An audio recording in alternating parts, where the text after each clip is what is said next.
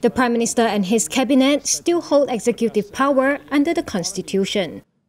Attorney General Tan Sri Idrus Harun said, under the Constitution, Tan Sri Muhyiddin Yassin is still the Prime Minister and holds executive power. Citing Article 43(2)(a) of the Federal Constitution, the Attorney General said whether or not an individual has the majority confidence should be determined by the MPs, not just based on statements from any political party. In a statement, Idrus also said at this moment, the government does not have any clear facts to show that the Prime Minister no longer commands the majority of the members of the Dewan Rakyat.